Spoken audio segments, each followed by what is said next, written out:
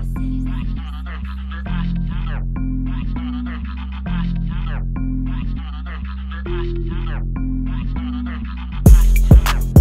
100.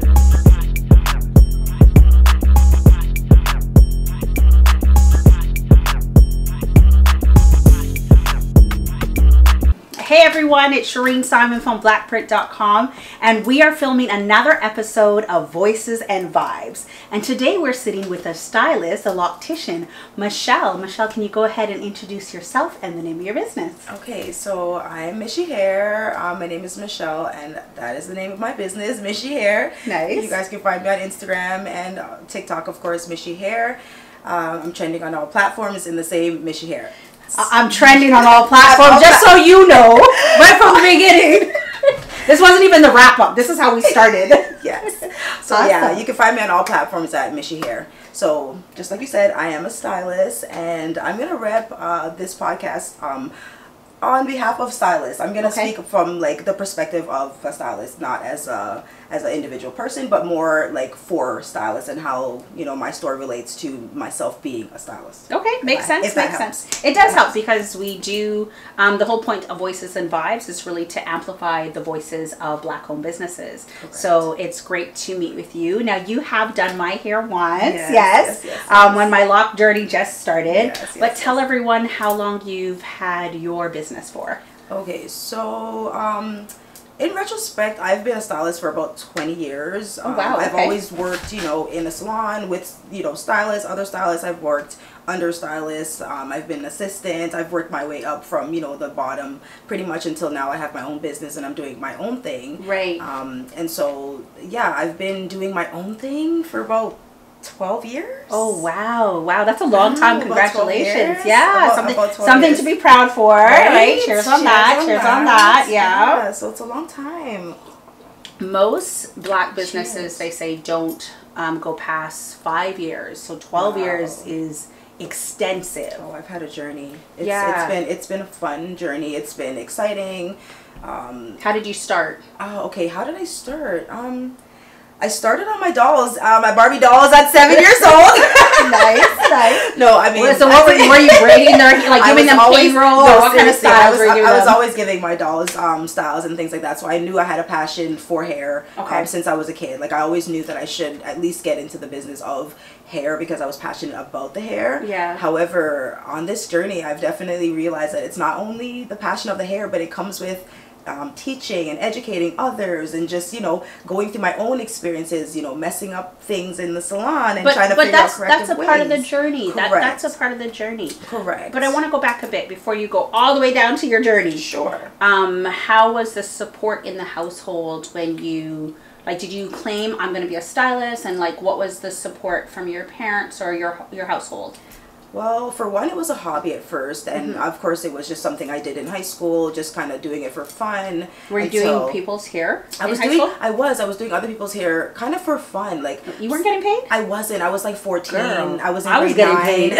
So I was in grade 9. I was basically just doing it for fun as a hobby. And so one day my mom was like, you know, you're doing this like every day. Why don't you charge $10? Like, you know, and so I started charging $10 for like braids or just like cornrows and little things like that. Okay. And eventually, I dropped out of school. Okay. At what grade? I want to say grade 11. Oh, no. So just before grade 11, I kind of dropped out because that was around the challenging time of, you know, my life. I was, you know, trying to figure out myself. I was influenced by other people. It's okay. It's okay. You know, so I kind of took a couple of years out of school, and then had my first child. Once I had my first child, it's like the game changed. Yeah. Then How old were you when you had your first baby?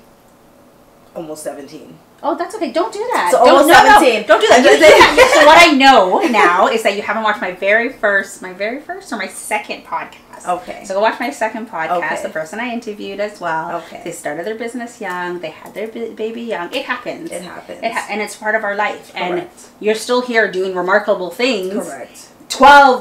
20 years later, right? Correct. So there's no shame in our journey. It's a part of who we become. Correct. Yeah. Correct. Yeah. So like I said, once I had my first child and I realized that I had to like figure out my life, figure out like what am I doing? I'm 17, I got a baby. I figured out that I got some gifts because I can do hair. And right. So, was business picking up at this point? No, I was still a kid. So I was still 17, you know. Right. True. When I went back to school, because I realized, you know, I had to figure something out.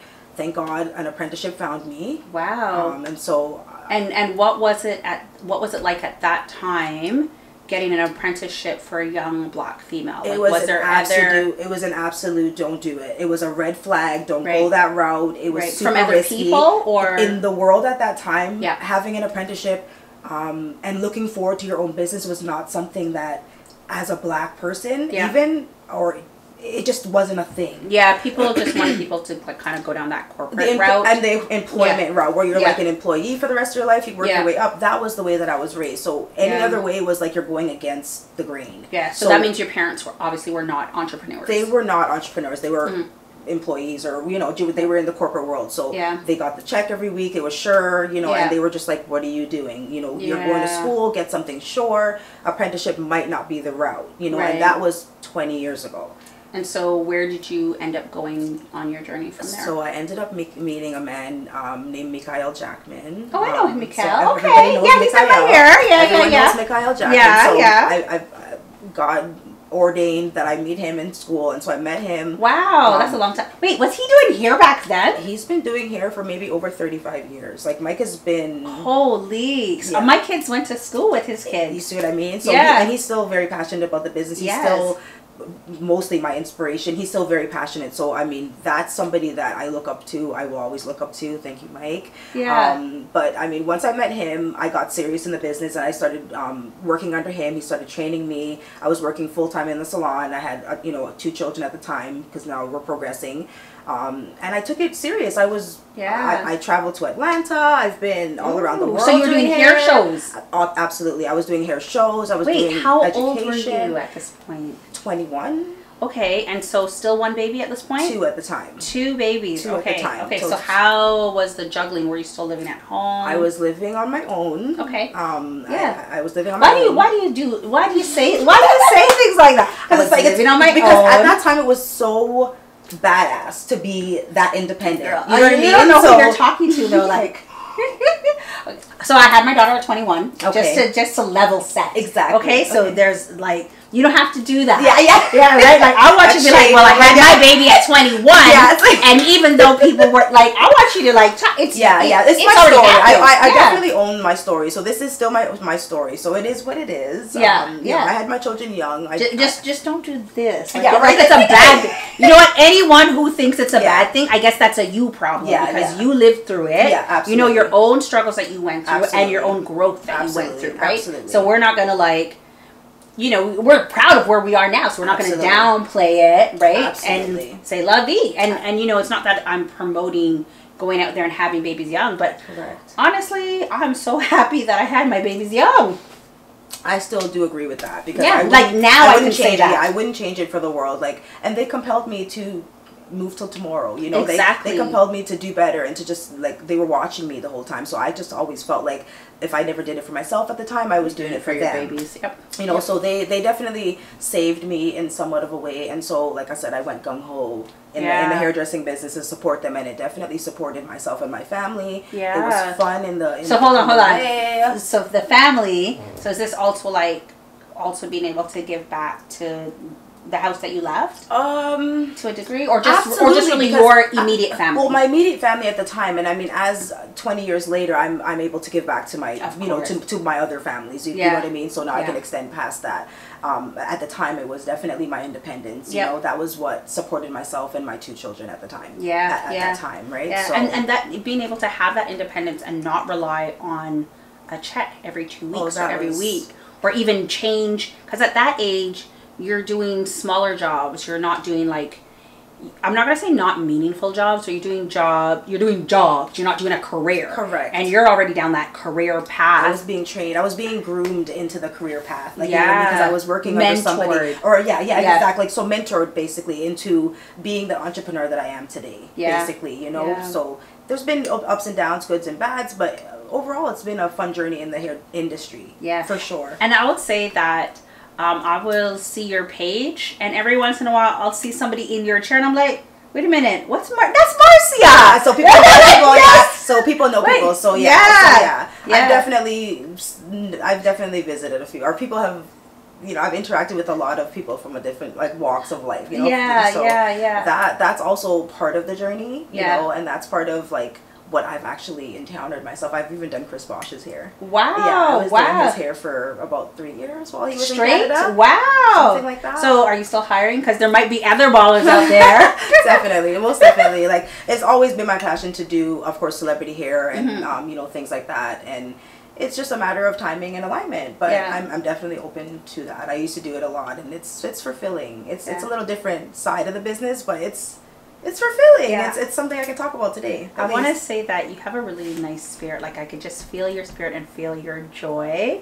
Like, you're beautiful, but I could just feel the beautiful spirit within you coming out. I appreciate that. Yeah, and your hair is gorgeous. I love that you have like multiple colors, because I want to do that with mine without it breaking. But yes. So I have a little bit of a method behind it. So I do color. I'm definitely passionate about color, and I do healthy color. I try to do healthy color. So considering the fact that I have color, I kind of, you know, use myself as a mannequin most of the time. So I kind of know what works for me, kind of works for my clients. And so with the colors, I kind of use myself as the canvas, and I kind of advertise, say, like, you know, this is what I do. Yeah. You know, it's kind of like a walking billboard. Yeah, for sure. And I'm sure you got a lot of clients that way, but also through referrals of people, right? Absolutely. Yeah.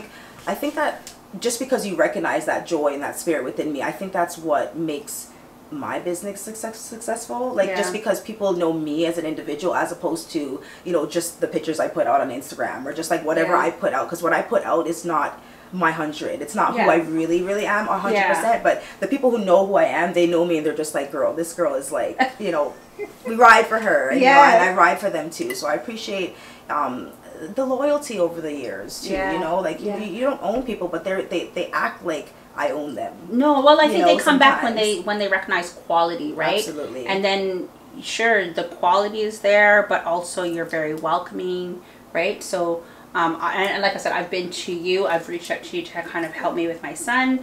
I end up doing it, but I mean, I've also said to him, I didn't even tell him that you're the loctician. So when he comes back up, or when we're done the interview, I'll let him know. Yeah. He'll be like, can you get my mom's hand out of my hair? Yeah. It's all good. Yeah. I'd be happy to have a professional. Exactly. It's all good. That's a second time. I gave her a drink, you know what I mean? Shading me. I didn't say that. You can edit that. Okay, I'm not editing nothing. We show it all character. Okay, so your journey is going great. You're working under Mikal. Your family is growing. Your independence is growing, and it's been umpteen years. Absolutely. And then when do things start changing? Because recently you've been talking about some changes that have been going on, and why don't you tell us what that change is? Okay, so the change might be the age. It could be my age. Okay. It could just be a bunch of factors that I guess I can get into that have played a role, stress and things like that, environment, and just a bunch of things that I might have been suppressing and things like that I feel physically have been showing their face on my physical body. Yeah. If we don't do the things that we know we're supposed to be doing, at some point our body is going to be like, listen, enough is enough, and it's going to like start screaming louder and louder until you start listening. Correct. Right? Correct. So, and I gave her water, just so you know. But what have you been experiencing, or what has occurred? Okay, so I would say almost a year ago to almost the day, or just around this time last year. Okay. July, I kind of started having an irritant towards something that I wasn't aware of. Okay. So I just found that it was more like an allergy. But wait. So, like, what were you experiencing? Where were you experiencing it? Yeah. So you know what? And how did you notice it? Okay, so I can even back it up even further. So if I back it up even further, I can say over the years of becoming over the years of becoming like really busy and, you know, just successful in my business, it has now costed me a bit. So but that something always has to give. Correct. So I feel like I should have hired somebody sooner just to kind of implement the help, right? Because I mean, I feel like at the same time we're so used to the struggle that we're like, it's okay, we got it, I can manage. And then when you're self-employed, we're too busy being the strong black woman, right? At times, correct. And so, being the entrepreneur that I am, and I'm always going and just multitasking, I've been doing that for a long time. I've definitely been hearing my body say slow down. So you don't have any help? Like I do. Well, I'm training my younger daughter. She's going to be 17 in the next 1 week or so, but she's been being trained for about 2 years.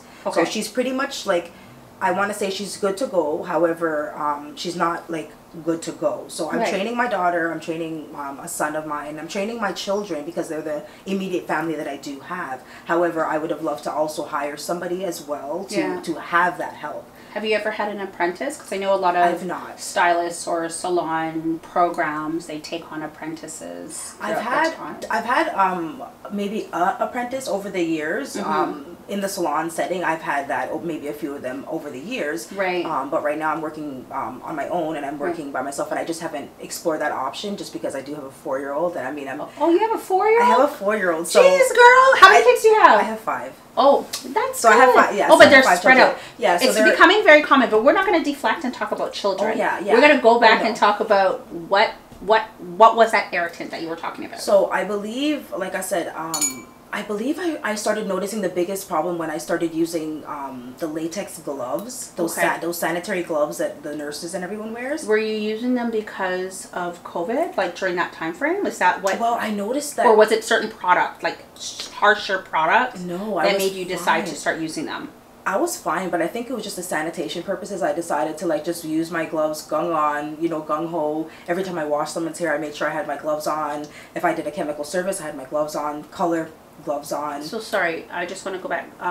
When did you decide? Like, were you always using gloves over time? I feel like I was Or did you start consistently using them, like after, like the COVID times? I feel like during COVID, I started using them more so. Okay. You know what I mean? So there were things that I was trying to get away with over the years, but then I guess within the last like 2 years since COVID or 3 years since COVID, I've been just overly protective, sanitary, like you know what I mean, like everybody else out here. Exactly. But I think there's a science between the gloves and water getting in them and you keeping them on for a period of time.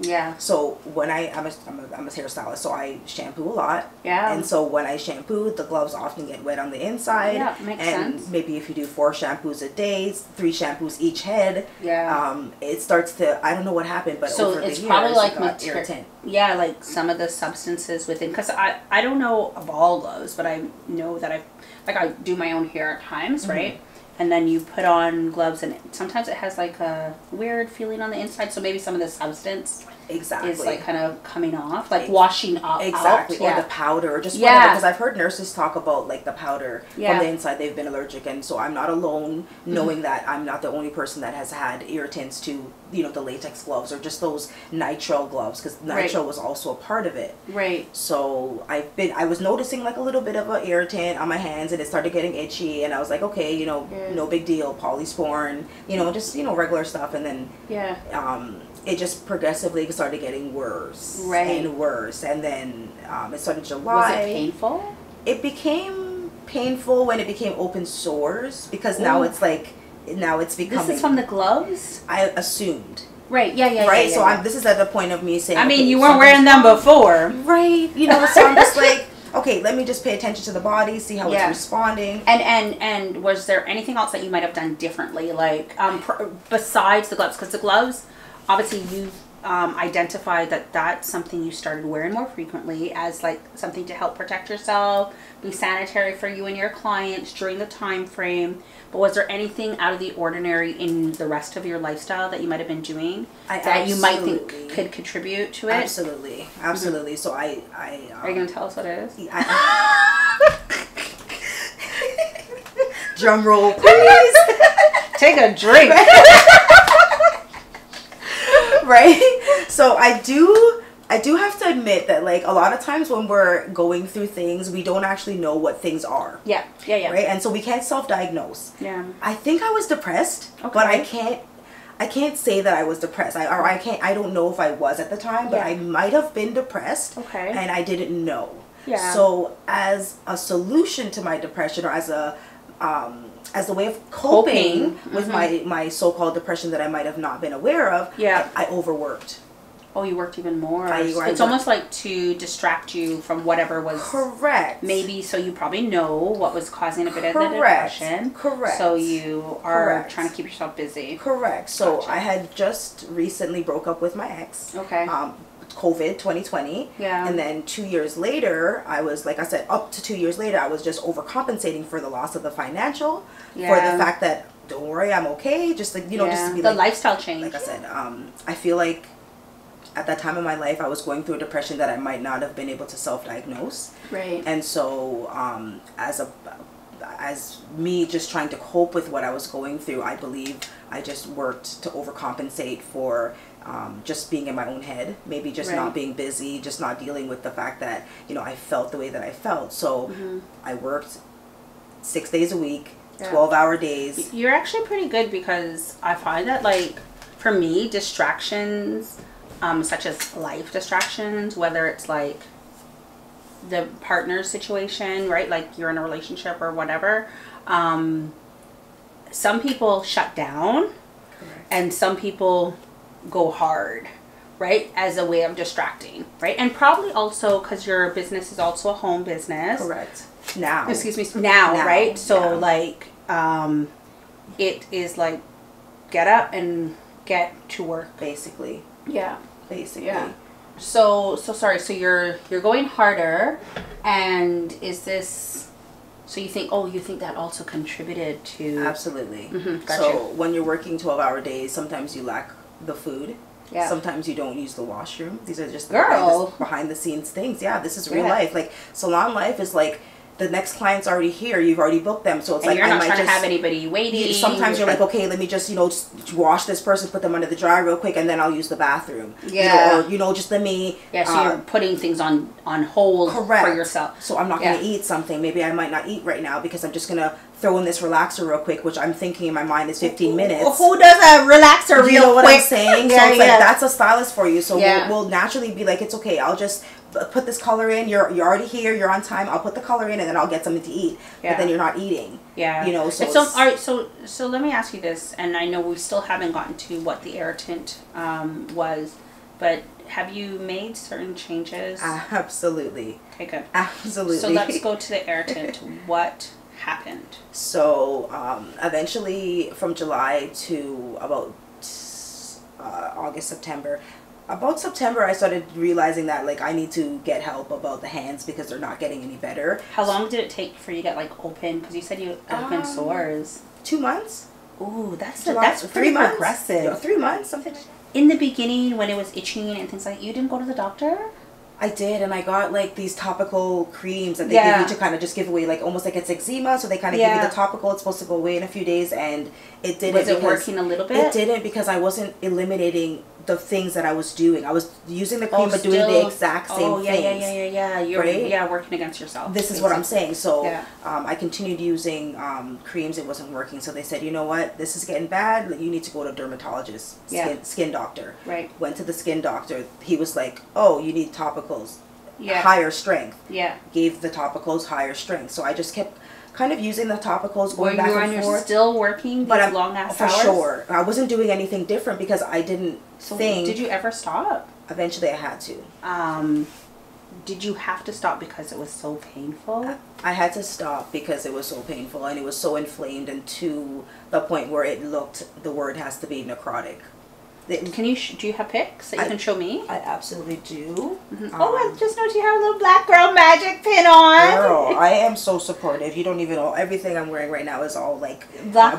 Yeah, yes. From like supporting black owned. Yes, I love it. Yes. So I was, and that's another thing. Part of my journey of healing. Yeah. Throughout this whole thing, I've been able to meet so many new people. I've been outside. I've been trying to, go to new vendors and just like everything that's happening outside in like Durham. Well, we're gonna talk about the healing in a minute. We're gonna talk about the. I've been living. Yeah, I've been absolutely enjoying the bad with the good. Like, you know what I mean? You gotta like learn from the lesson, right? Correct. But let's see the lesson. So I'll let you see that.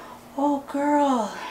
So yeah, so that's me sleeping with a glove on one night. You slept with the glove? I was advised that because my hands were so bad to sleep with the glove on the top of the steroids. I took the glove off the next morning. But the glove is what's causing it. Correct. I didn't know at the time, and so your hands. Can I see this? Your hands look. Oh, at least they're healed. Wow. Yes. Like they look completely different. Hey, we got the same touch. Yeah, Almost right? the same place. Yeah.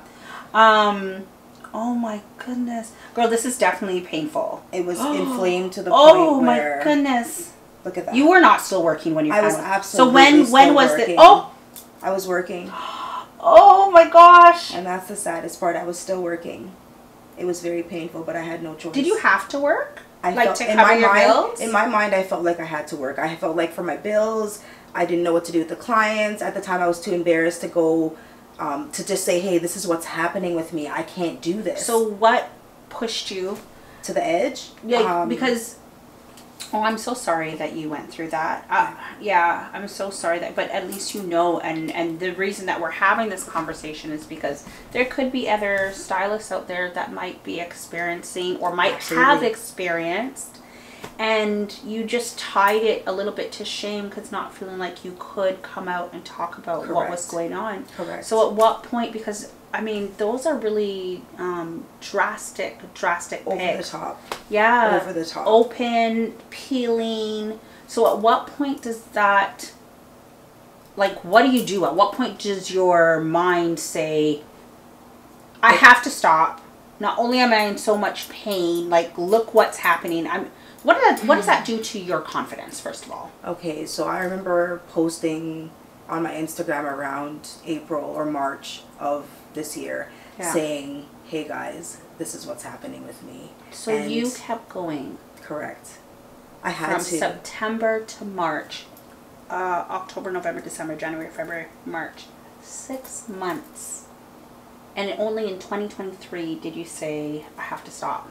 Because I thought at some point my immune system will kick in and I shall get better. Like, this is supposed to get better on its own. Did you change anything? Did you slow down on the clients, like your appointments? Did you change your diet? I did. I noticed while I was working, I was okay on the dry side. But as soon as I got on the wet side, there was an issue. So yeah. But I don't feel like you can truly say that, because even some of the dry pics that you showed, you're peeling. So, and peeling can be a form of healing with the skin. At that point, it was a point of healing. But when it's that extreme, like, it's kind of like, it was inflamed. Do this. It was inflamed for like months. It was swollen to the point where my joints, I couldn't bend my fingers. Oh, girl. I couldn't crack my knuckles. I couldn't even bend my fingers. It was like walking around like doing gang signs. I kept making that joke. I'm like, my hands of all are, things to my say, hands are literally. Okay, we're not gonna throw up any gang signs here. But my hands were literally like this, like, and I was like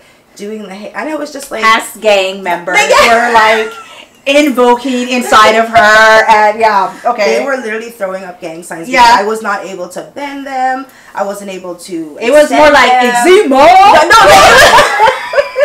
Peeled skin. Literally, it was like walking around with these gang signs, and so it was like, it was to the point where I was like, okay, they're clearly inflamed. My hands are not healing on their own. What is the doctor saying to you? So the dermatologist was like, okay, this is not working, use this. This is not working, use this. And they don't know what the hell they're doing. This is what I'm saying. And so, sorry, I didn't let you answer one question. What does this do to your confidence? So my confidence was, I want to say my throat chakra was completely closed. I actually posted that. Like, I'm like, this situation has completely closed my chakra. It's shut my confidence level down. I can't imagine what people think about me. I can't imagine, like, you know, I had thoughts of, I had to quit the business. I can't do this anymore. You know, what's my clients going to do? You were letting people I was down. defeated. I was absolutely defeated. I was feeling like I wasn't able to show up. And I haven't been able to show up. But you've been showing up for 20 years. So we're not going to discredit how amazing you've been up till this point, right? Even when you basically implemented something to protect yourself and your clientele. Correct. And it's backfiring on you. Correct. And so did you get any therapy for this? Like, sometimes I feel like I need therapy for this, because I actually had some good supportive friends along the way, and I'm so grateful for them. I'll if you don't have a therapist, I'll send you some names after. Yeah. Absolutely. I've been working with a bunch of therapists actually for the last 2 years, just to kind of get me through some of the negative thoughts I've had with my breakup, and just with, you know, working so hard and why I needed to stop. It was a whole thing. Like, I had to recondition my mind to think, listen, I got to put this life jacket on me first, because I am not going to survive this. Like, you know, it's when we talk about self-love and like truly loving ourselves. It's not just going to the stylist and get your hair done or getting your nails done. Not at all. But it's more about truly caring about yourself, and one, healing your hands, healing your body, healing your mind. Correct. Right? And that's why I'm kind of grateful that, like I said, as negative as, you know, I'm grateful that this happened to me, because it's compelled me in a different aspect of my life to do, you know, more mindful things for myself, and to say yes to me before saying yes to somebody else. It's like, no I think about these answer. things.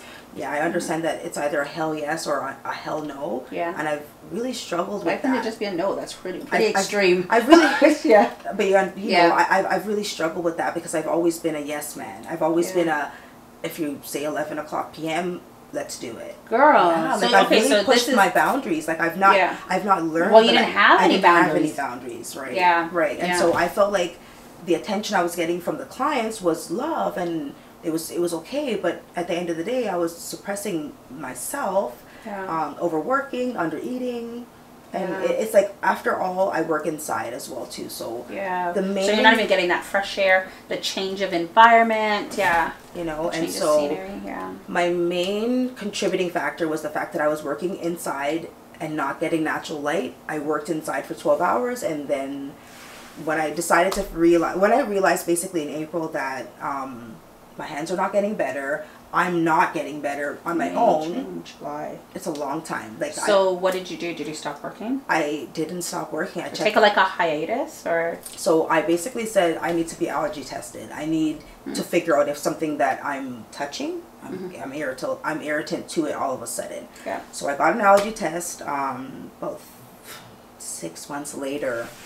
Yeah. It was a long time later. Yeah, and so you do this in approximately April, and what are those results? Did you have an allergy? I did have an allergy. So they say something in the gloves? Apparently the sensitivity showed that I was allergic to, you know, rubber, which is the latex gloves, of course. Start your morning with a delicious, gentle, natural cleanse. Encourage movement, release gas, and remove toxins as you revive your body for the day. Looking to release water weight and kickstart a healthier journey? Try botanically blended Gentle Ease Digestive Tea. Shop now on blackprint.com. LS, so sodium lithyl sulfate. That is the bubbly stuff in shampoo. So any all those foaming agent things. So sodium lithyl sulfate. It's usually after water. Water, sodium lithyl sulfate. Yeah. Then the other ingredients. That ingredient is the emulsifying agent that they use in shampoos, soaps, body washes. So have you started to change the products that you use to more natural products? Absolutely. Because you can buy products that say no SLS. Absolutely. Yeah. Absolutely. So now I've gone down that route of trying to research products that don't have SLS. You know, benzoyl peroxide is another one. Alcohol is another one that I'm irritant towards. Jeez. Fragrance. Yeah. Fragrance mix. So anything that has a smell.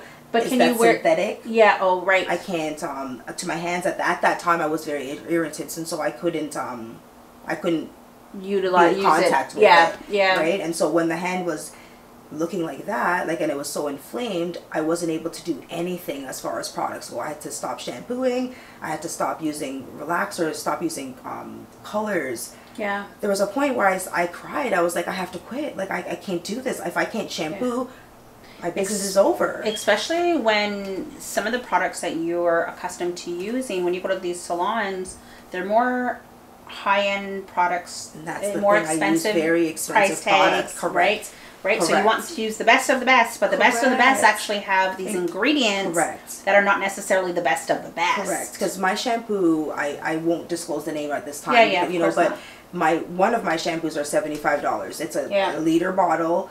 They're salon size. They're very concentrated. So I'm gonna come get my hair washed. You know, but not anymore. I know I'm okay now. Yeah. You know, I mean, I'm healing every day now. But I mean, at that time, those, you know, high-end $75 shampoo bottles were my biggest trigger. Because your hands look great now. Thank you. They're definitely on the 98%. You can still see the scarring by far. Like you can kind of see the scarring. Yeah, it's so light that you can see it. Oh, for sure. Right? I can't tell as much, but sure. You can see it. There was a point where my skin was sloughing, is what the word they used. And what does that mean? So that's when the skin becomes necrotic, meaning it's dying, and it's starting to now remove itself from itself. So when do you start listening to you?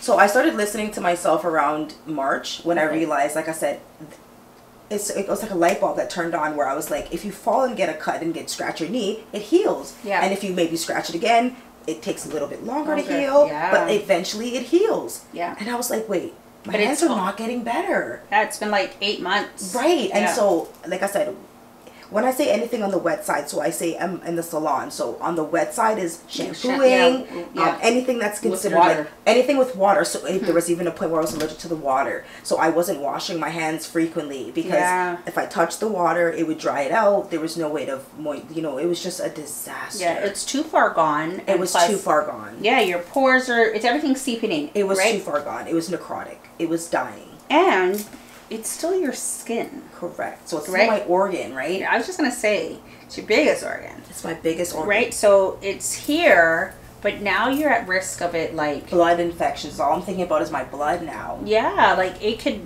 essentially be ingested and start impacting other parts. Absolutely. So you start listening and you slow down. Do you stop? So I slow down in the sense of I say, okay, I'm inflamed. I'm literally walking around with gang signs.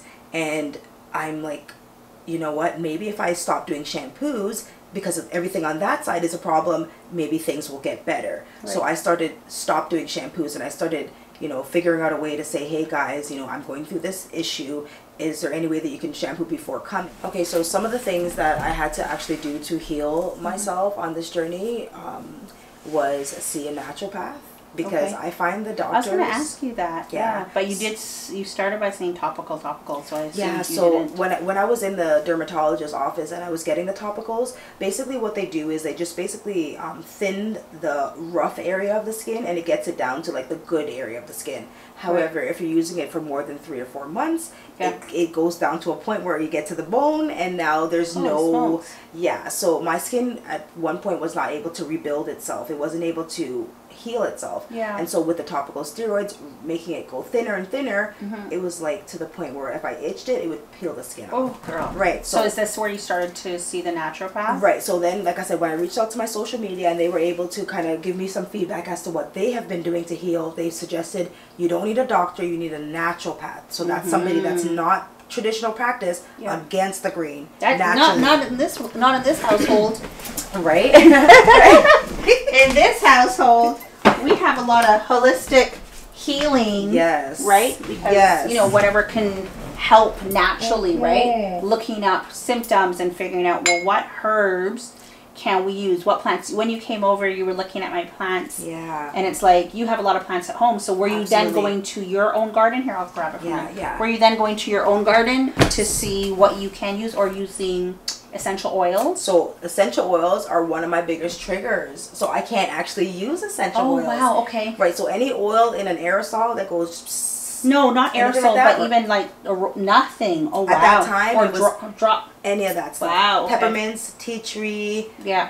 Any of that stuff that was in the raw form that you kind of put in the oil. And at that time, that was one of my biggest triggers. What about taking herbal teas? I have herbal. Yeah, go ahead. So I want to give thanks for the herbal teas because that's where the trigger starts for me, because like that's what healed me to me. I had to assess my blood. I had to assess my digestive system. I had to assess my gut flora. I had to assess all that stuff. So taking it upon natural, you know, Rasta self. You know, I'm more plant-based in that sense. I had to get down to the nitty-gritty. So I started drinking dandelion root. Yeah. Burdock root. Yeah, I have burdock. Yeah, I take burdock as well. We sell all of this as well on blackprint.com. Right. So I'm 1,000% advocate of the herbal teas and just herbal cleansing and things like that. Natural juices. I was doing a lot of juice cleansing. Right. To now boost my vitamin C levels. Okay. So I was doing a lot of green juices, a lot of juices, making them myself, of course. Eliminating sugar completely. Yeah, yeah. That was a hard one. Eliminating coffee completely, and just basically eating a lot cleaner, just to reset my digestive system. You know, just to basically purge myself. I actually took, which I wish I could be like, you know, I can advocate myself for this product called First Cleanse. Okay. From the health food store. So it's called First Cleanse from the health food store. It's basically like tablet form tinsels that are basically like milk thistle. So I don't know if anybody's heard of so of course, milk thistle we sell that as well. This is all good on stuff. blackprint.com. All good stuff, right? So basically they're just little pills that you take for a week. It purges you from the inside to kind of break up that colon toxin, flushes your toxins. Have you ever heard of something in Jamaica called, I heard of it from TikTok, duck flower? Duck flower, no. No, okay. But we have something called Cersei as well. That's another bitter, right? We have Cersei. I had to drink Cersei tea for a bit as well. So most of these teas, dandelion, you know, all these burdock roots and things, they're blood cleansers. Yes. Right? So once you got this problem in your body, it's like in your blood. So I tried to cleanse my blood. Yeah. Right? So I was taking one from Detox Now. Exactly. So same concept. So I did a colon cleanse. I did a blood cleanse. Yeah. So I purged my blood, purged my stomach and everything else and my intestines, and I found I lost weight. So the swelling in my body went down completely. Right. I started taking a product called Lymphodrenal. Oh yes. So that's also another naturopathic holistic medicine that you basically take in a drop form in your water. Just drink it for the day. So 30 drops every day for you know 3 months. It basically suppresses or takes these nymphs down and flushes the body of inflammation. Yes. So when I was so swollen, it was like game changer. So I started doing, like I said, acupuncture to block the itching. Were you doing any reflexology? So reflexology, no, but acupuncture, yes. Okay. So the acupuncture I got like in my head, in my hands, in my feet, in my legs, everything else. That was just to block the itchiness, because once I came in contact with the irritant substance, it would basically irritate from 2 to 8 weeks. Wow. Once in contact. Right. So if I'm using it every day, the day one is every day. Right. You start back from day one every day. So for months, I was reacting. You're just resetting. Literally. You're just redoing it. Literally. And the doctor's like, just take the topical. Just put the topical. And my skin's getting thinner, and I'm using these things every day. At what part did you start using did you seek out the naturopath? So I started seeking the naturopath around April when I went to my social media, and I was like, guys, that was this year. This is what I'm telling you. So it was about 8 months in, and I realized I'm not getting better. The hands are basically getting worse, and I'm like, help. What can I do? Right. Yeah. So once I seeked a naturopath, she started doing her stuff immediately. She was just like, this is bad. So I started using a barrier cream, Medi Honey, I think it's called, Medi Honey. Okay. So there's a medical grade honey that they put in on a cream base. So you put that on the hands. It acts like a barrier, and it allowed my skin to basically Did you stop heal. Using the gloves while you were using completely? That? Okay, good. Because once, I think about April, I got allergy tested, and so I knew exactly what I was, or May I got allergy tested. Got allergy tested in May, and I knew at that point what I was allergic to. So at that point, I was like, okay, you're gonna eliminate all of that. Eliminate. But around March, I was like, everything on the wet side, like I said, is a problem. So I stopped doing the wet services. So everybody tried to. But your hands were still reacting. They were still reacting because other people were washing their hair with shampoo that I was also allergic to. I didn't even think about that. This is what I'm saying. So even that though it was like it helped a concept, but still not fully, because you're still in contact. Right. So I actually wanted to show you something, which sounds. So I just wanted to show you in the camera. Rose quartz? So this is a rose quartz type of Himalayan salt. Okay. So this is a Himalayan salt block that I got from a spa in Uxbridge called Holistic Salt Spa Cave and Therapy. Shout out to them. Okay. You can always hashtag them in the thing, but they have healed my life. They have definitely taken this allergy to a different level. So this is a Himalayan salt block that I basically keep around me at all times. So it's actually salt.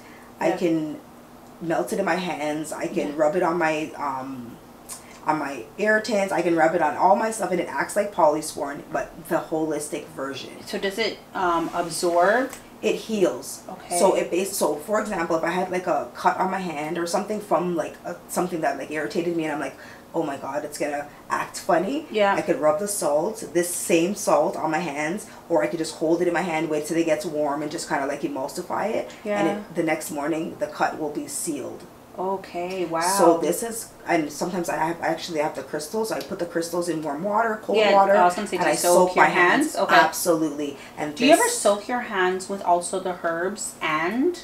I haven't. I've only done salt. Okay. And cold water and or warm water. Yeah. But this Himalayan salt has been proven to heal my eczema, my irritant, and like I said, it acts like polysporin. Right. So when I use it on the open sores, it by the next day it heals. Like I'm 1,000% understanding what this Himalayan salt does for you and for your body, for pimples. For bad scars, even like for scars, I've had scars. I use my salt on the scars. Wow. And it's a good it's a game changer option, because I would say but you just already said that you cannot use it. One of the essential oils that I recommend is usually lavender. Is really good at healing certain, not necessarily scars, but like if you burned yourself or something like that. But then here you're given another option when you cannot use something such. Yeah. And I don't know if it's just temporarily. Like I said, I also realized that like almost like the process of elimination. So when you have an irritant, you're supposed to kind of stay away from it for everything. Exactly, and then slowly introduce it and see what's causing the reaction. Correct. So I've been slowly trying to reintroduce my shampoo in small doses. Girl, why? Because I'm just like, am I allergic to this stuff for real, or am I? I don't understand what you didn't believe. No, I'm. You know what? Like I said, I'm trying to figure out if the vitamin D was the issue, right? Or if it's like, am I physically allergic to things? Right. So it's a process of elimination. When I was super allergic, I had to eliminate it fully. Everything. Yeah. Now that it's been 4 or 5 months, I feel like I'm healing. I want to try to introduce it slowly, because these are good shampoos. It's not like they're bad shampoos. Yeah, and you've been using them for 20-odd years. For a long time. Yeah. So it's not like I want to say, okay, all of a sudden I'm irritated towards it. It's not a good product. I'm not advocating that. I'm just saying I'm allergic to it at this time. It's a great product. Yeah. However, at this time you're having towards it. I'm having an allergy towards it. So I've been slowly trying to reintroduce certain things just to see how I respond. Yeah, you're gauging what your tolerance is. Yeah, correct. Good for you. And and that's how you reintroduce things back into. I'm trying slowly but surely. So I'm trying to see what it is, or if it's, now that, like I said, my vitamin D levels are completely have gone up because it's been summer. I've been sitting outside. I've been taking my shots. I've been, now that I'm assuming the vitamin D levels are better, I'm thinking, is it the vitamin D or is it the actual allergy to the irritants? Yeah, because those could just be like, what is the actual source? Those could be other contributing factors, but that might not be the root cause. Exactly. Yeah, so you're trying to identify the root cause. Correct. I got you. Yeah. Correct. And so I'm continuously taking my vitamin D, because it was shown on paper that I was super deficient. Low. Yeah. Right. And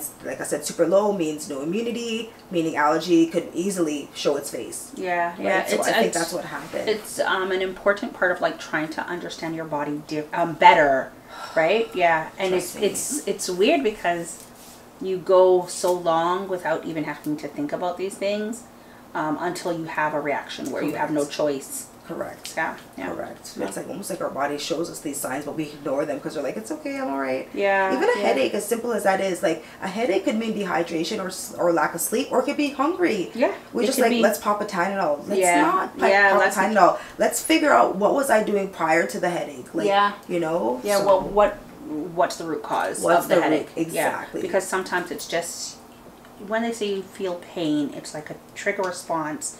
Is being sent to your brain. Your body's feeling something. Correct. But it could be something that you need. Exactly. Yeah. And so, like, in all of this, I want to say we need to pay attention more to our bodies and more to the signs that our bodies are saying, because we eliminate, we ignore them for so long till they're alarms.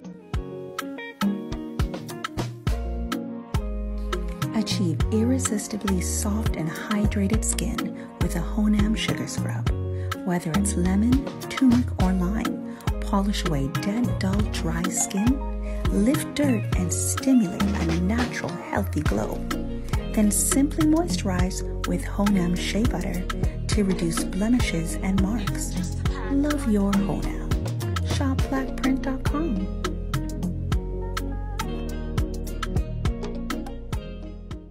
Yeah.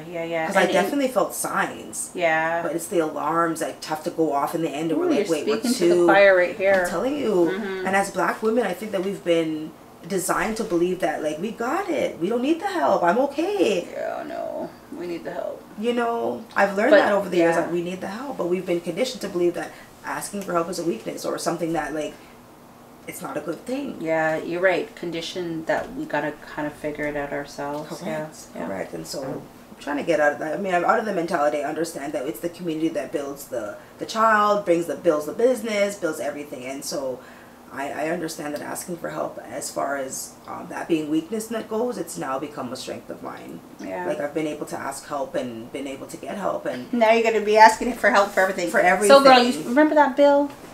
I wish. Remember when you were sending money? I know what you mean. Yeah. But yeah, you have those herbs. But but you know, just asking for help and just asking, you know, just advocating myself as a story and saying, listen, use my example. It's not going to work for you. Yeah. You know, it doesn't work out. Ask for help. Stop. Ask for help. I just said it to my son like yesterday or something, or the day before. Ask for help.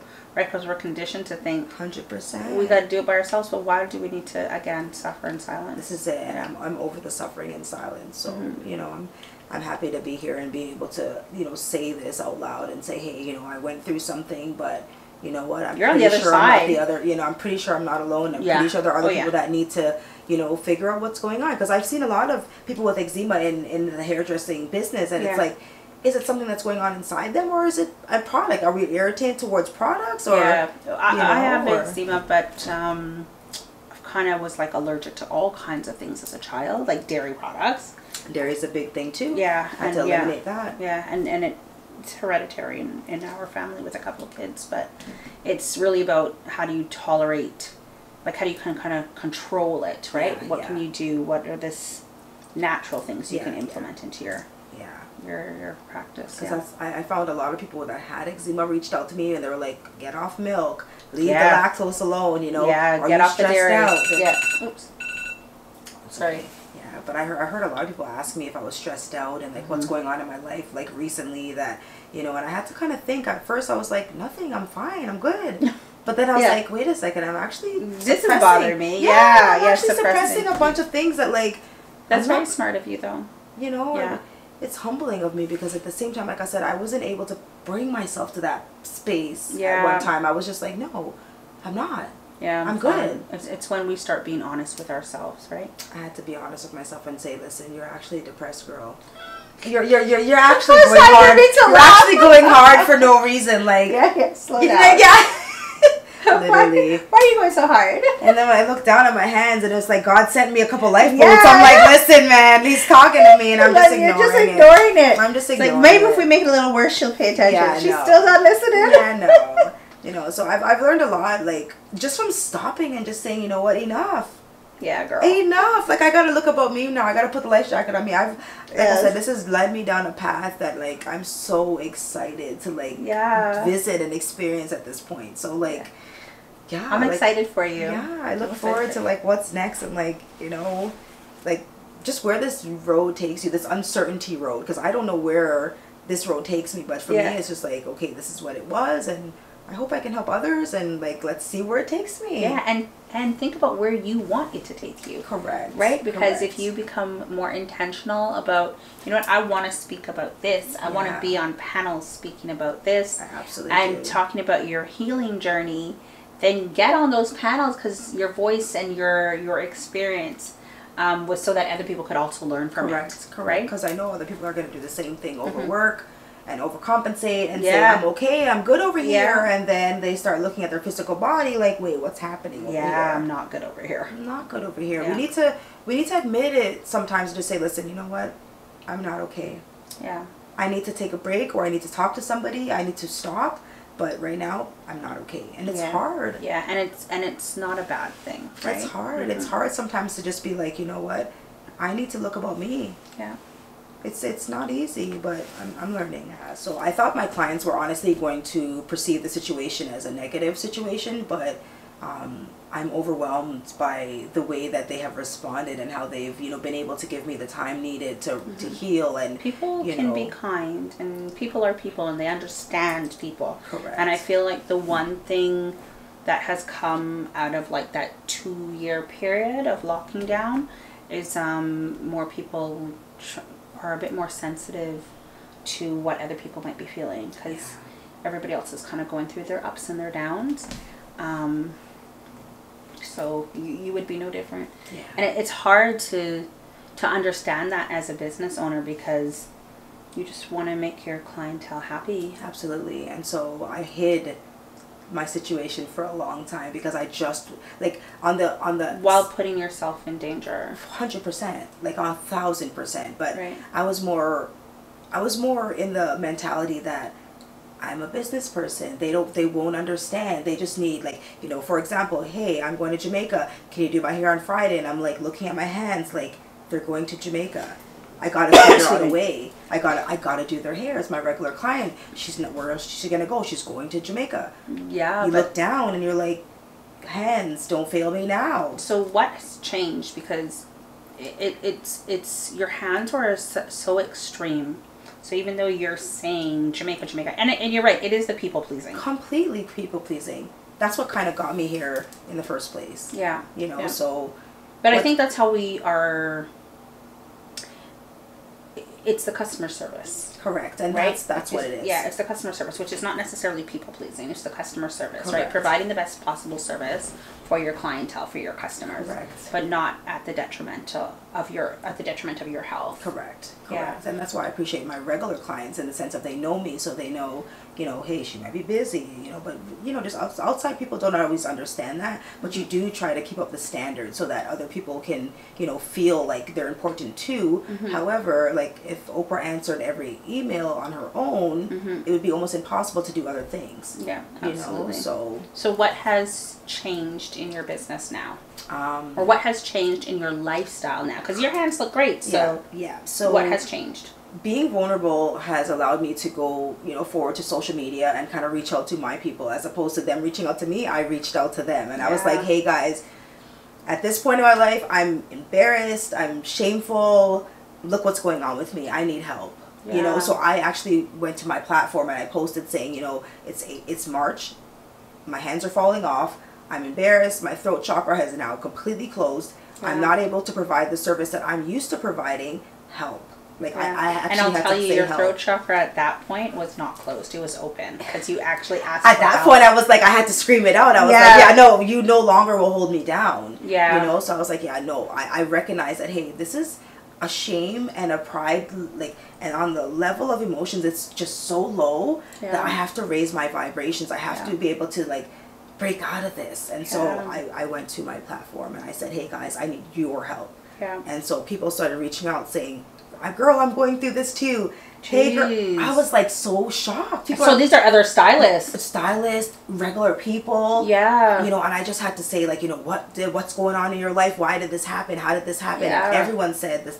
A lot of people said the same thing, stress. Yeah. Yeah, because stress will do that to you, right? And then, stress will do that to you. So look at that, how you see things, how you put it out there because you just couldn't anymore. Couldn't take it. And you took it. You took it. Girl, I took it. Yeah, and so you couldn't take it anymore. And just like that, you found a whole new community of people that were either going through it, healing from it, had stories about it, you know, had suggestions about it, you know, and that's what compelled me to my healing. That's so that great. Vulnerability. That alone, Go on, finish your statement. So that vulnerability is what compelled me to heal today. Yeah. That's why I feel like I've healed today, on a spiritual level, on a physical level, because this is like the physical, but on a spiritual level, I've been able to apologize, you know, to, you know, in my mind, just like people that like, it kind of brings it to a point where like, you know, just in the sense of like, it's brought you, it's when you go through things in life, it humbles you. Yeah. And so it might make you look up and say, listen, if I've hurt anybody, God forgive me. You know what I mean? If I've done something in my life that you know, I'm not aware of, forgive me. Yeah. You know, so I've been able to humble myself in the spirit. I've been able to reach out to God and become closer to Him. Yeah. You know, He's healed me through this. I've been able to connect with other people. Yeah. You know, and now we're having this conversation. Yeah. You know, so a lot has changed since then. Yeah. You know, I've been able to, like, so what actually healed me, what revealed in the allergy test was I'm super vitamin D deficient. Mm-hmm. That's the sun. That's the sun, and that's from working 12 hours in the inside. So we all have that deficiency. Yeah. Well, I mean, we melanated people. That is our power source, right? We need to be in the sun. We need that. So what I want, like, my message to be throughout this whole thing is that our people need to understand that vitamin D is a serious thing when you're deficient. Yeah. Because vitamin D is our army. That's our immunity. That's our fighters. So when we have low vitamin D, we basically have no immunity.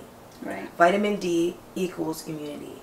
Okay. And when you don't expose yourself to the sun, you have no ability to absorb your nutrients. That's one thing that I've noticed, that, I mean, throughout the process, I've been able to lose weight. I've been able to gain weight, and I've been able to understand why I'm losing certain weights and little things like that. We can all get into all that, but I mean, it's a science. Having my vitamin D low, I wasn't able to absorb my nutrients. So anything I eat, it's like IBS, irritable bowel syndrome. Yeah. Because as soon as your body takes it in, the lack of vitamin D, it's just going out. Yeah. So I've been able to understand that. Now, like, has your routine changed? Like, so I. Start your morning with a delicious, gentle, natural cleanse. Encourage movement, release gas, and remove toxins as you revive your body for the day. Looking to release water weight and kickstart a healthier journey? Try botanically blended Gentle Ease Digestive Tea. Shop now on blackprint.com. I take vitamin D shots every 3 weeks to 6 weeks. So every 3 to 6 weeks, I take a vitamin shot of 50,000 international units. Okay. I also take 5,000 international units a day of vitamin D orally. Okay. I also sit in the sun as often as possible. And when I say I sit in the sun as often as possible, I cancel or I book my appointments according to the sun. Yeah. So it's 2 o'clock. I try not to be working at 2 o'clock. Yeah, I'm going to take off my meetings. No, because I usually have back-to-back meetings. It's a real thing. So if any of my work employees are watching this, I will, now you know when I book that piece. No, it's a real thing. Yeah. It's a real thing. So I've been able to bring my clients outside with me and say, you know, hey, it's my 2 o'clock break. Let's go outside and get some fresh air. Yeah. I mean, I may not have to necessarily stop working. I can continue working. However, we're taking a break and I have to go outside for my own health to absorb the sun. Are they understanding? Are they like, I know, this girl just take me out in the sun and it's hot outside today. Certain broom know, you know which broom, you know, as they say that certain broom know their corner. I know to bring outside. Is that a Jamaican term? It is. So it's like, I know monkey know which tree to climb. Same thing.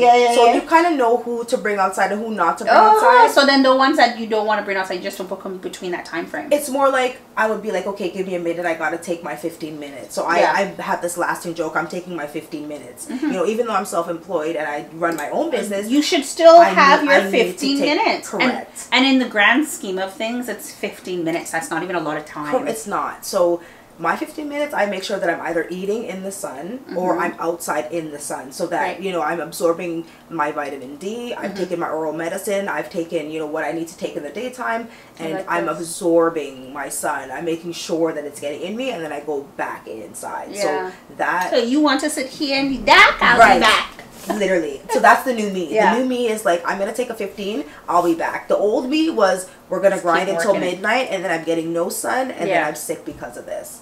Right? The new you is investing in loving you. Absolutely. And you know what? After pouring into people, I have to say, honestly, I probably don't know how to pour into mine, but I'm learning. Like, it's like, and I feel like I said, we feel like we're loving people. We feel like we're loving ourselves when we're pouring into people. I feel like I get that satisfaction. Like when I pour into my clients, I feel like I'm loving myself. But you do, because there's a gratification. Absolutely. There's a gratification in giving. Absolutely. Right? And that could be one of your love languages. Absolutely. Right? Because you work in the service industry. Absolutely. I absolutely love the before and after. I love the process. I love the feeling that I give my customers and like how they feel afterwards. However, I'm depleted after that. Yeah. If I haven't eaten, if I haven't, if I don't pour into myself during the process. Yeah. So I've spread out my 24 hours, and I realized that I need certain amount of hours in the day for myself. Yeah. And so and also like preserving your energy and all of that, right? That's a big deal too. Yeah. Yeah. That's great. I think it's important to know what we need for ourselves, because we go through years, and I find that these life-changing impacts, these shifts are happening with maybe some women that are a bit older, because they've gone through so much time. Someone yesterday said conditioned to do things a certain way. Oh yeah. Right? And now when they realize, wait a minute, this is not even working. Like this has worked. Fine. We're not even going to say it has not worked, but like it's not working anymore. Correct. And it's showing, that ugly face is showing that it's not working. So what changes do we need to make to accommodate that so we can be healthier? Right? I think that's something mind, body, and soul, right? I absolutely think that that's something that has transitioned over the 20 years of doing hair and just being a hairstylist. Like, things are not the same as they were 20 years ago. Like when we used to, have the salon all busy, and it was like 65 people in the salon, next, someone's under the dryer. Like, we're working by appointment now, so it's like it's definitely more condensed. Like, it's just a slower pace. So yeah, it's kind of like like a TV show, like when you see those hair shop shows. And you have time to do me? I need a curl. I need a perm. I need a come girl. Well, how long's the wait? 45 minutes. Well, get yourself some. And then it's like this hustle culture. That's what we're used to. So that's what I'm used to, and I've been in this for 20 years. So this is what we're used to. So slowing down has been something that I've had to wrap my mind around. It feels like a failure. Yeah. Saying no feels like a failure. Not being busy because you want to not be busy feels like a failure. There's a guilt that we get when we're not doing something. Correct. And this is why I believe therapy is so important, because we need to change our mindset of how we're thinking about it. We get guilty. It's I think they say it's like a trauma response, right? Because we don't know how to relax. I 100% agree. Or we feel guilty when we try to relax. I 100% agree. Especially considering I'm coming from a parents where, a generation of parents where like the you laying down, you ain't doing nothing. 100%. So being not progressive feels like you're not being progressive. And relaxing feels like you're stealing something. Like, there's no sleeping in, there's no this, there's no that. And it's like, no shade to how we've lived, but it's been kind of passed down to them and passed down. And if we go back, right, I almost attribute almost everything to enslavement, right? Yeah. Because like a lot of things to enslavement, not everything, but a lot of things to enslavement, because there was no rest. Yeah, that's what I'm saying. There was no rest, right? And so that gets passed down generation after generation, and here we are. And this is a different time, right? So there's a time that we grew up in, but like the time that our kids are growing up in, they're basically just saying they want to work online. They want to set and forget things. They don't want to work half as hard. Yeah, so, exactly. Where we were okay with that, right? Yeah, we seen hard workers. We wanted to work hard. Our kids see hard workers. They're like, we don't want to work that hard. No, they rather just figure out how to do it smarter. We're trying to figure out how to do it smarter, and so I had to learn the hard way that working hard is not actually working smart. Like I have a lot of good customers, like I said, so I've been able to work smarter and not harder, in the sense of I can take 2 people instead of 6 people and kind of make sense of the day. Yeah. You know what I mean? So like that's kind of what I've been doing, instead of hustling and killing myself to, answer every call and just to get everybody in, which is what is part of my guilt. I actually feel bad for not answering every call and not showing up for every single person. But and you're already so busy. That's what kills me. Wait, mentally. So have you fully been able to let go of that guilty feeling? I have, because I realize that the ones that I have been able to show up for, I know that I've put my 100% into them. Good. And so if you allow yourself to wait and patiently get to me, you know that once you're in my chair, once you're in my space, it's 100% catered to you. Yeah. You know what I mean? So the ones that I can get to and the ones that I get to, they appreciate being in my chair. Yeah. As opposed to, you didn't respond or you didn't get to me. Once you get to know me, you'll realize that once you're in my environment, it's all about you. Yeah. You are the star of my show. What's the biggest lesson you would say that you learned for yourself? For myself? In this journey? Having boundaries and just setting them up, knowing that I didn't have any before. I didn't have any boundaries before. Did you see the need for them before? I definitely didn't see the need for them before, but I see the need for them now because, like I said, the rest for me is more important than, it's hard to say the money. I'm trying to now figure out ways to be in the same business, make money smart, you might without having shift to physically do the work. Yeah, so like there's a lot of things that I've been able to creatively think while I've been off, and collaborate with other people. I'm here now, and so I'm grateful to even be here. You know, so and I'm grateful. And I mean, before this, I would have been too busy. I would have been working now, and I wouldn't have been able to separate myself from the business and to be able to do these personal things. So now it's like, being able to block my calendar off from things that I have to do for myself and my children is something that I've now learned and now 100% implement in my life going forward. Yeah. Well, I will say that you look amazing. Thank you. And I'm so glad to see that you've healed. Thank you. Thank you. I think we bumped into each other in June. Right? And you were like, have you heard about my journey? So your throat chakra is definitely open. Yeah, I'm definitely no longer open. Shameful. And you had never had a reason to be. But I think it's so important that you're sharing this story because somebody might be going through something similar and even if it's not similar, there's that relation of feeling shame or feeling like you can't stop what you need to do or not taking care of yourself because you want to do what you need. Because you're doing what you need to do for your business. But, I mean, there's no business if there's no you. Yeah. Right? And I mean, I just think that financially as well, too, being a mother. Of course, financially, mom, right? Like, you know, being a, I hate the word single mom because, like, there's so much community around me. I don't even feel like a single mom sometimes. And I want to say shout out to my community, but because they make me feel like I'm not a single mother. Yeah. You know what I mean? But, like, just being except for when those bills come. They just pay some of them bills? Never. Just joking. Never. But then you're single all over again. It's so true. It's so true. But thank God for the gift of the talent and to overcompensate. Yes. But keeping it positive. Yeah. But you know, like just being broke doesn't feel good. It's just flat out period. You know. Yeah. And if you don't like have the reserve and things like that, and even if you do, you don't want to deplete your savings. Yeah. There's never a point in your life when you say it's the perfect time to take a break because you will never feel like you have enough. Bills always come, and so there was a point in my life, like I said, where I just didn't think I could afford to stop. Yeah. I didn't think that, I mean, supporting myself and my children, I couldn't stop. How was I going to afford it? Yeah. But God made a way. Yeah. God made a way, and I wanted to say shout out to God because He made a way. Yeah, and He made a way. You're doing so much better now. Oh, yeah. And you're no longer sacrificing yourself. Absolutely not. Like now I say hell yes or hell no. And so that was a hard one for me before. I'm learning how to say hell yes and hell no, and I have to stand firm in that because I'm a yes man. I'm a crowd pleaser, and I used to be. Yeah, I was just about to say that. Like if don't say you are. If that's a change that you've made. Yeah. I actively say yes, and then I actively say no. Yeah. Like I'm more mindful of why I'm saying no. Yeah. And why unapologetically, which is not always easy. We say these words. Easy. It's not easy because the old me wants to be there for everyone. The new me understands I can't be. Yeah. You have to be there for you first. Correct.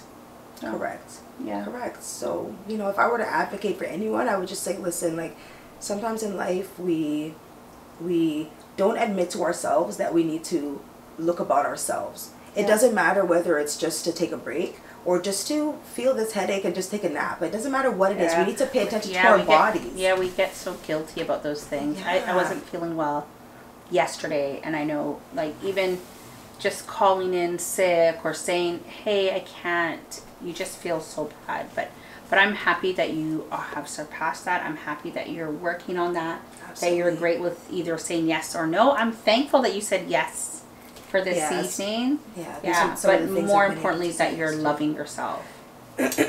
Correct. And that's something that I've learned along the journey, that like, even though I thought I loved myself, I understand now why I love myself, because me loving me allows me to pour out into other people and then to the, you know, into others. It allows me to show up in the way that I authentically need to show up. You said you loving you allows you to pour into other people, but you loving you allows you to keep doing what you want to do.